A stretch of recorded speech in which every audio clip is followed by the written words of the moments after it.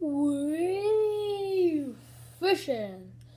Hey guys, I want to teach you a little bit about frogging. So this actually it's a live target, something frog, or it's no, it's a booyah. Actually, I don't know what it is. It's a nice frog though. I think it ran me about $12. Nice frog. So what I would recommend, my modifications that I do to my frogs, is I add a rattle.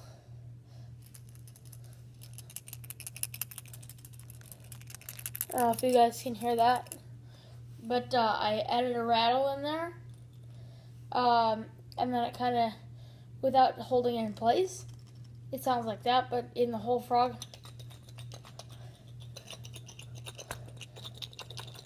it sounds like that.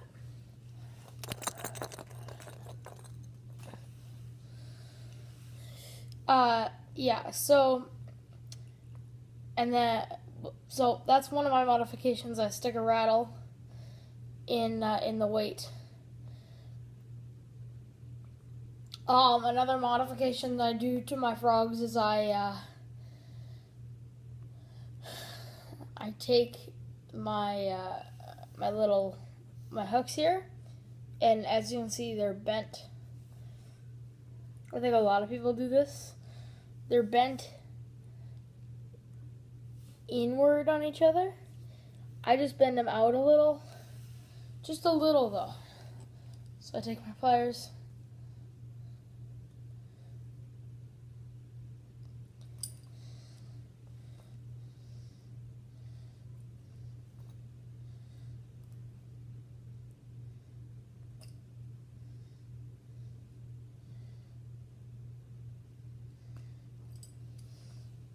so they're bent out a little bit.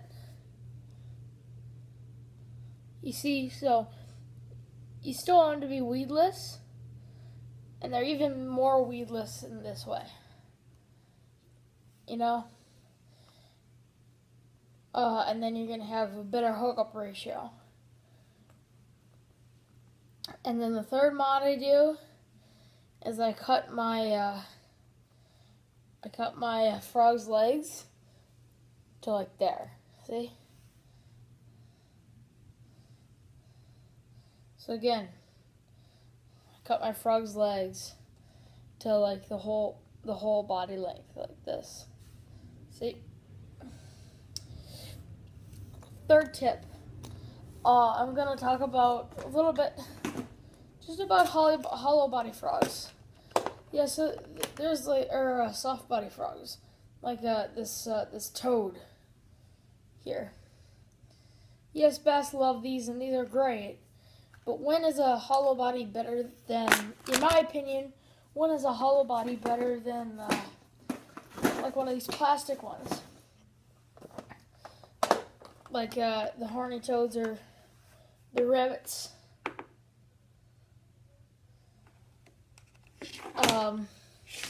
Personally, I catch more on ribbits, than horny toads, you know, than these guys.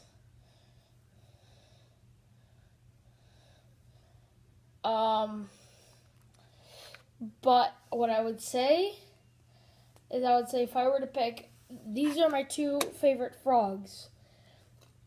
I would use this one when the conditions are kind of thinner pads and like not too much, and I gotta go a little bit more realistic on the bottom of them. Whereas with this guy, I mean, that's not very realistic. So I would go when it's a little bit thicker, and when I mean thick, like thick, like 8 inches.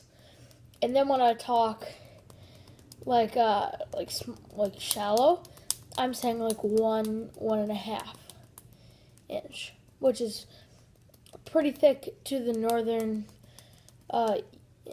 United States, which is where I live. I live in Minnesota.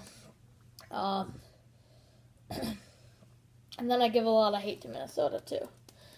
But yeah, what I would go with is just like a hollow body when you gotta go realistic, and one of these when you just gotta throw something out there that looks or that sounds like something a little bit more, like gives it a little bit more commotion.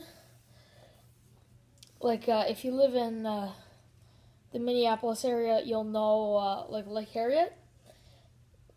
Southeast, there's a Southeast dock, not the one by the band shell, but the other one. Yeah, over there too. If you face the dock to the T, it's a fishing dock, and to the right side of that, there's a bunch of weeds. You go down a little ways, and you find a little opening in the trees. You wade in there, you walk down. You throw one of these, you catch a ton of fish. I've tried to throw one of these, caught maybe 2 fish. Not very good. So, tell me in the comments what video I should do next, or what video I should do sometime in the future. And just comment something nice. It really doesn't matter what you comment. Just comment something nice, like, "Hey man, nice video." I'll be like, "Thanks, man." Or comment, "What rattle did you use?" I can tell you right now what rattle I use, but actually, you know what? I'll tell you. So, a while ago, I got these jigs. Oh, and shout out to On Edge Angling. One of the people there returned a chatterbait to me after someone stole it. Yeah, so someone stole a couple chatterbaits from me. And then that person returned them. So, shout out to those guys at On Edge Angling.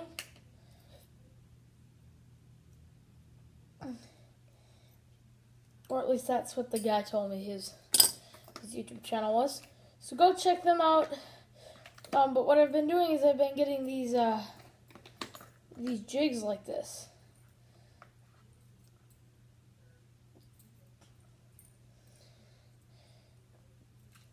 Okay, so they come with a rattle on them. You see that rattle? Yeah. Yeah, so you hear the rattle. And then what I do is I just rip off the rattle. See, so I just rip it off. Because I don't like rattles, but I like these jigs. They're pretty expensive, but they're one of my favorite jigs, although I hate the rattles. So I leave the rattle in 1 or 2 in case I have extreme conditions. But otherwise, I just fish them straight up. Bam, bam, wham, bam, bam. Catch a ton of fish. So, now I'm going to show you a little bit how to rig these frogs. Gotta grab my rod. Soaking wet. We had a really big rain today. Knife.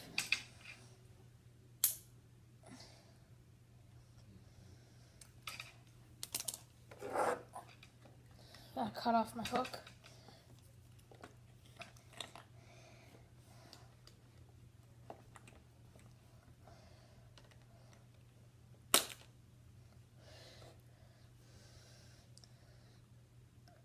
Okay. So, here's what you want to do. Ignore the fact that I have a hook in my mouth. So what you want to do, here.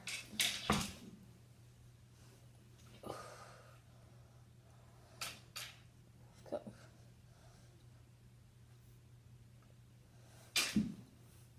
Zoom in here. Oh. Okay. So,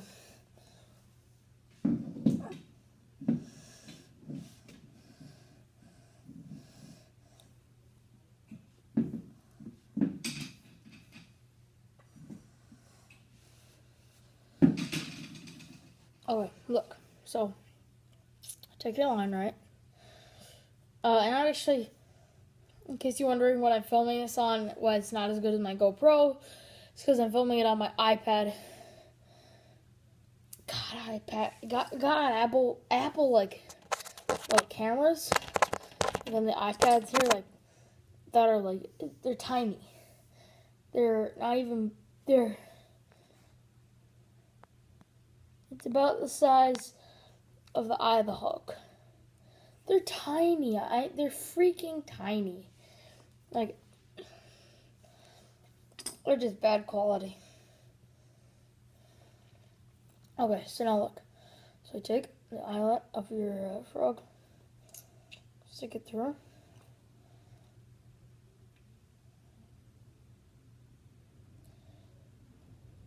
And by the way, use this for braid. This is a nut that you can use for any type of fishing line, except for floral. You can't use it for fluorocarbon. You only can use it for braid and mono. I'm pretty sure there are other types, but I don't know about. But those are the main ones that I use. Is floral, braid, and what the hell? Okay, I screwed up. Okay, so what you gotta do is you gotta stick it through.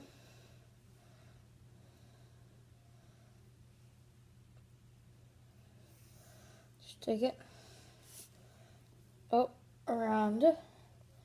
So stick it double through the loop, the eye loop. You see that, right? So I fold it in half and stuck it through. Now all I want to do is have it hang, hold both sides, tip it, open it up, grab the inside, pull it around, do an overhand knot.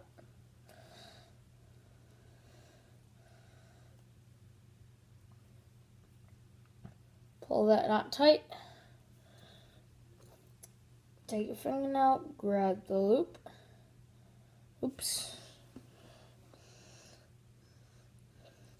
Grab the loop, open it up, grab the frog, turn it around to the belly, just like that. Slide the loop around,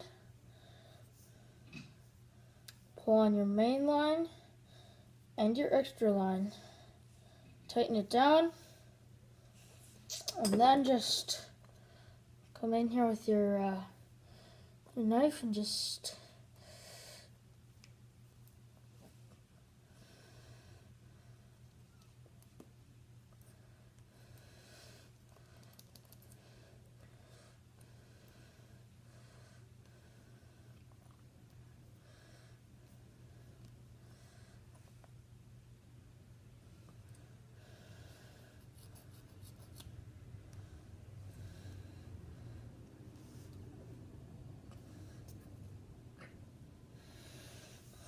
make a swift little cut down there. Now you got a frog securely tied on. Now the bass, let us come and nail this, man. It's ridiculous what's gonna happen.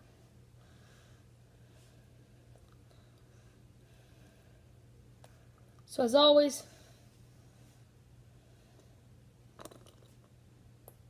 this is Fishing Addiction, signing out. Like, comment, subscribe. See you.